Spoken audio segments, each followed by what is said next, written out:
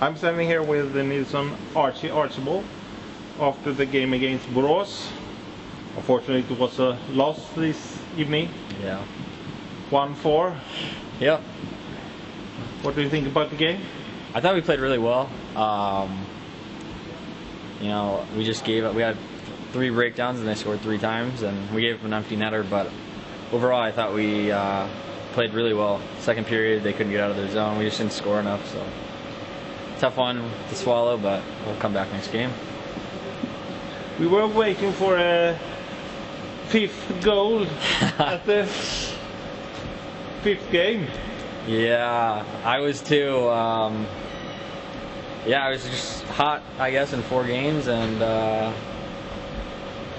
puck was just finding my stick, and tonight it didn't. I was close on one, but open net, and I hit someone's stick. But hopefully next game. Yeah, the puck would not go Nittorps' way this evening. Yeah.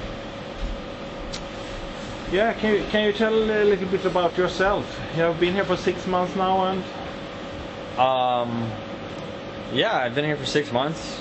I enjoy my time here. The only thing I don't like is the snow, but that's everywhere, you know.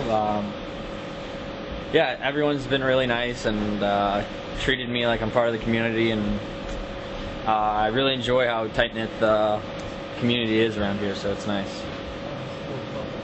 How did you get connected with Nittorps?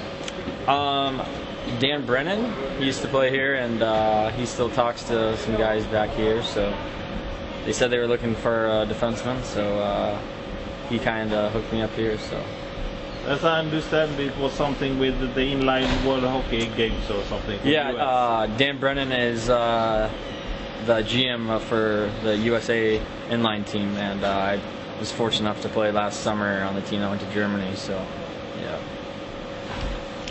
So what is the impression of Swedish hockey and playing in Division 1? I enjoy it.